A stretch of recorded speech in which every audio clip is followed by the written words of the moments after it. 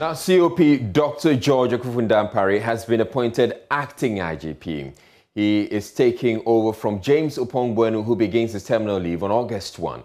The statement announcing the appointment of COP Dampare also named a new acting director of the prison service. The statement reads, the President of the Republic, Nana Addo Dankwa Akufo-Addo, has directed the Inspector General of Police, Mr. James Opongbuenu, to embark on terminal leave with effect from Sunday, August 1, 2021, pending his retirement from the police service on Thursday, 7th October 2021, until a substantive Inspector General of Police is appointed in accordance with the dictates of the Constitution. President Akufo-Addo has asked Commissioner of Police George Akuffo Dampare, PhD, to serve as Acting Inspector General of Police with effect from Sunday, August 1, 2021. The President has also asked the Director General of the Prison Service, Mr. Patrick Daku Misa, to go on terminal leave from Sunday, August 1, 2021, with his retirement from the service set to begin on Saturday, 16th October 2021.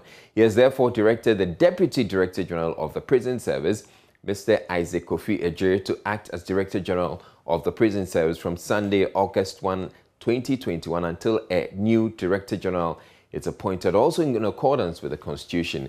President Akufo-Addo has conveyed in person his gratitude to both Mr. James Opongbuenu and Mr. Patrick Daku Misa for their dedicated and meritorious services to the nation and to the police and prison service respectively, and wish them the very best in their future endeavors. And the statement is signed by Eugene Ahin, who is at the presidency. But who is COP Dampare? We bring you a profile of the man who seems to be the darling of the media.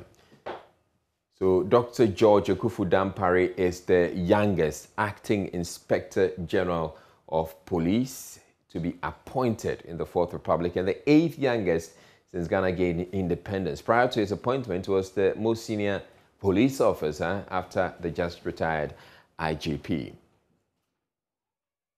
Dr. Dampare joined the Ghana Police Service as a constable in December 1990 at age 20 and rose through the ranks to become Commissioner of Police 24 years later at age 44 in 2014, the rank he held until his appointment. In 1991, on completion of his recruit training, Dr. Dampare was adjudged the overall best recruit at the National Police Training School and won all awards except the award for the best marksman. Again, in 1996, he emerged the overall best cadet for the 32nd Cadet Officers course at the Ghana Police Academy, formerly Police College, and won all awards, including excellence in professional police subjects and excellence in academic subjects. Now, between 2010 and 2015, under the leadership of two IGPs, Mrs. Paul Teriakwe and Mohammed Ahmed Al-Hassan, Dr. Dampare led and coordinated the National Anti-Armed Robbery Reward to Informant Initiative, which saw the arrest and prosecution of many notorious armed robbers across the country. And then as Director General in charge of welfare, Dr. Dampare introduced an innovative social welfare scheme where he led officers from the department to visit the homes of scores of sick and bedridden police officers across the country, and also introduced strategic medical interventions to facilitate their wellness. In 2013, under the leadership of the then Inspector General of Police IGP, Mr. Mohammed Al-Hassan, Dr. Dampare led a team of officers working day and night to restructure the Armored Car Squadron unit into the formed police unit within a record time of 10 weeks. This task had remained impossible for over 15 years. The FPU has now become one of the police units undertaking internal police operations and international peacekeeping missions under the United Nations and African Union. As Accra Regional Commander, Dr. Dampare raised sufficient capital from the private sector to complete a new office complex and re-roofed 90% of all office buildings at the regional headquarters, which had been in a deplorable state for years. Now let's speak with Adam Bona, security analyst who has been holding us on for some time now. Now, thank you very much, Mr. Bona, I recall you had an assessment of who was best placed to be named IGP at the time James Bueno was appointed. At the time, COP Dampare was one of the candidates, but you didn't think it was his time. I guess it's his time now. Would you agree? Well, I must say it is the absolute prerogative of the president to appoint who becomes the next IGP. And I would want to say congratulations to my brother, COP Akuffo Dampare, as he's, appointed as the acting IGP. And I'm hoping that he will eventually be, confirmed as a substantive IGP, and ensuring that the mess that we currently are witnessing within the Ghana Police Service is fixed, so that crime fighting would begin to be the core mandate of the Ghana Police Service. Yes, we did, a survey some time ago. We didn't poll him that time, but we did talk about him as being one of the candidates who the president could consider. But at the time, if you realize the president did something, it was at a time when James Bueno was the acting IGP. And so, yes, we had done it, but we did also still expect that even though Bueno didn't come up tops, he would look within and say, well, since you've been the deputy IGP, come on, become the acting and become the substantive IGP did at the time. And so I wouldn't want to take away his shine. I would want to say that once again, congratulations to him, and hoping that he's going to build bridges. The core mandate of the... I must say that the president has broken protocol.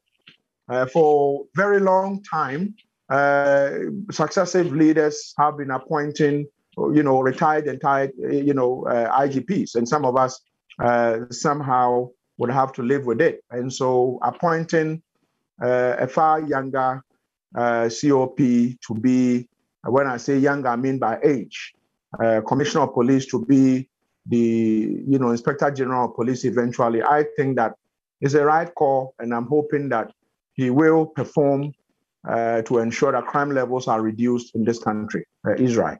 Now, the statement from the presidency says he will be acting until a substantive IGP is appointed. You are saying that you're hoping that he gets confirmed. Should we be expecting a new man? Well, I'm not expecting anything, beyond he getting appointed. I have known this. In fact, I know James Bueno, he was supposed to go, Intel I picked indicated that he was supposed to leave on the 1st of June. Incident in a drug and the security challenges we had actually made his, dragged it. And so I am not expecting, the president would not probably move on to appoint him as the acting IGP and eventually get somebody else to come. I am rather expecting the president to probably give him 2 deputies. They have to look at their police service regulation. Universities with far less numbers, secondary schools with far less numbers, who are not there to be chasing criminals, have, pro-vice chancellors, 2 pro-vice chancellors, and usually 2 assistant headmasters.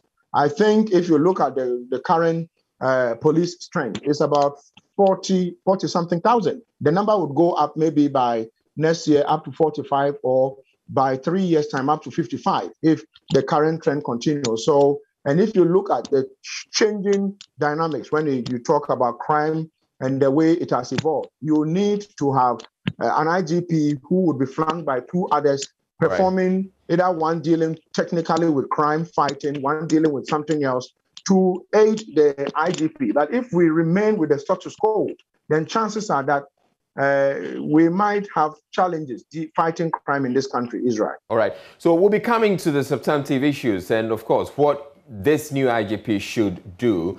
But I also have with me Dr. Justice Tenkebe. He's a criminologist with Cambridge University. He has also joined us via Zoom. Now, thank you very much, Dr. Tenkebe. What do you make of this appointment? I know you've been monitoring the space. What do you make of the appointment of COP Dampare as acting IGP? Thank you for having me. Well, he's not someone I mean, I just know him from a distance. I don't really know much about him beyond what is in the media. And of course, if you look at his record in terms of academic qualifications, experience, and all that, that all sounds impressive. But I think the main issue, anytime we have appointments like these, is to ask, what are the challenges facing the Ghana Police Service? And what does the record of any IG or appointed official tell us in terms of the person's ability to understand and address those challenges? What would you say are the challenges, Dr. Tenkebe? I think there are a range of them, really deep. For a start, we've got a problem of confidence, a problem of police legitimacy, which requires some attention. It's not a problem that's been created recently. It has a very long history, dating back to colonial rule and all that. All right. That's a problem. When you say confidence, are you suggesting that the public lack confidence in the police? I think if you look at the research evidence we have, there are significant issues of public confidence in the police, public perceptions of the legitimacy of the police. And indeed, the police themselves, they recognize this. I think some time ago, they had an intervention, a strategy of trying to build public confidence. So it's not something that they are unaware. They know that. So that's one challenge they got to deal with. You also got a challenge around, if you like, training.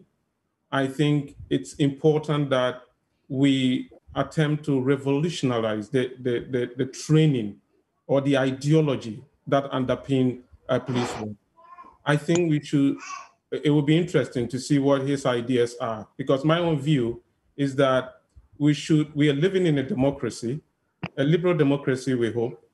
And so we should think of a police force that defines itself as protecting the rights of citizens. And of course, some of those rights is the right to life, the right not to have some violence or aggression on one's property. So in that sense, fighting crime is one of the things they need to do. But those are not the only rights that we have under the Constitution. And the police are critical in protecting those rights. And my sense is that for a long time, again, this dates back to their history, policing has been defined purely in terms of crime fighting and property protection, which leads us down sometimes dangerous roads of a highly militaristic response to crime in ways that I think lead to some of the violence we have from the police, the lack of accountability and so forth. So that's another challenge that he should begin to have some conversations, right? And plant the seeds towards making some of those All right, I want you to hold on for me, and I'm going to Mr. Bona. So you've heard Dr. Tenkebe talk about the challenges he feels that is facing the Ghana Police Service right now. Would you agree with him? What are your own observations? Yes, I agree with him entirely. I agree with him entirely, especially we seem to have a Ghana police that is mimicking the military. Some of us have repeatedly mentioned that there is a reason why the Constitution defines what the police's role should be and what the military's role should be. But over a very long time, you realize that you have police officers who are usually not very friendly towards citizens. You have a police service who sometimes citizens fear to approach. And so that has created a certain disconnect. I want to see a situation where the police begin to perform policing duties. The police begin to see citizens as, people they are supposed to coexist with, and move away from call it sometimes the brutal way of cracking down on citizens, and citizens sometimes taking police on and sometimes also call it fighting back. I want to see an IGP. I mean, though Dampare, I know him, not from a distance, and I would want to say that I am expecting him to build bridges. Build bridges in the sense that as an IGP, his core mandate will be to ensure that he does things that would bring everybody on board.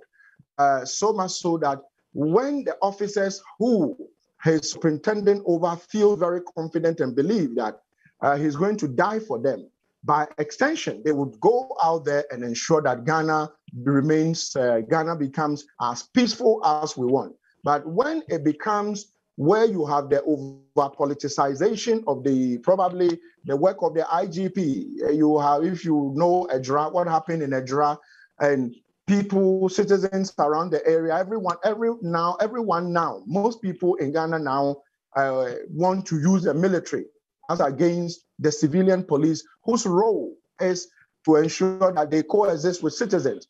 I want to see an IGP who would, let's see a certain paradigm shift from the old policing way of tackling citizens as if these are military officers and probably dealing with the welfare issues. I think I have worked closely, all of them, work closely with them, and you realize that from bottom to the top to the bottom, and you realize that, welfare issues are issues that bother a lot of these officers within the various barracks.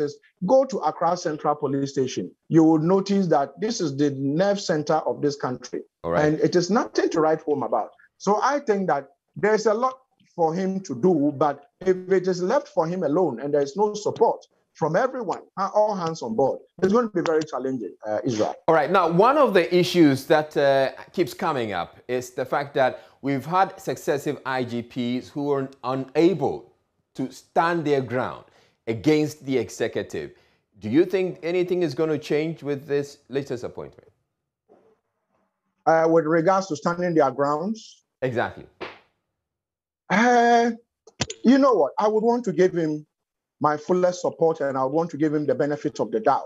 But looking at how polarized this country is, everything, when you drink water, depending on which side of your lips you use in drinking the water, you either MPQ or NDC. So I would want to give him that benefit of the doubt and see how is he going to approach, the young, exuberant politicians who sometimes want to take advantage of everybody.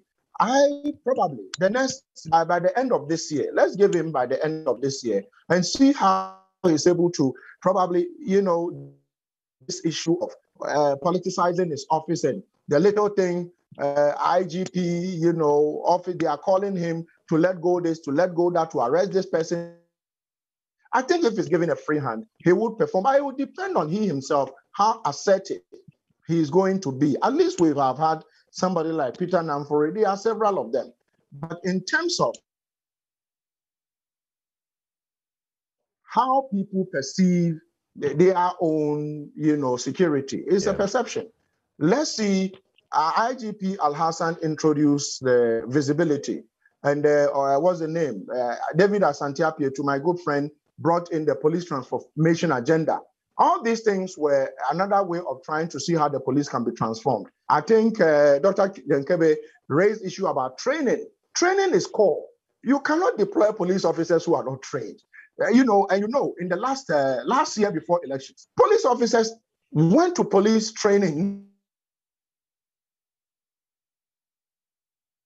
All right, we're having some challenges with Adam Bona. So we'll go to Dr. Dankebe, and I'll put the same question to you.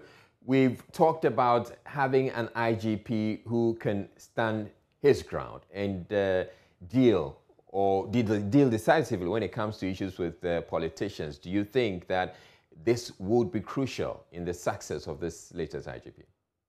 Look, I think you ask a critical question, because policing does not occur in a political vacuum. And indeed, as many criminologists have said, the greatest obstacle to reforming the police service, to making it more professional with integrity and all that, is corruption in the wider political environment. Okay, so he's being parachuted into an environment that is not conducive in that sense. So I think the first thing, this is one of the challenges that he... I think I believe your colleague will be... This is one of the challenges that he has to try to address. But as we also know from the histories of many police services, political independence is not something that the political elites wake up one morning feeling good about themselves and they say, hey, the police service, you can have political independence. No, because the political elite in almost every country fully understand what a threat an independent police service means or poses to them. And so it's important that, as has been mentioned earlier, the police themselves have to be willing to assert themselves to make the sacrifices. And when I talk about sacrifices, they might be just a career sacrifice, right?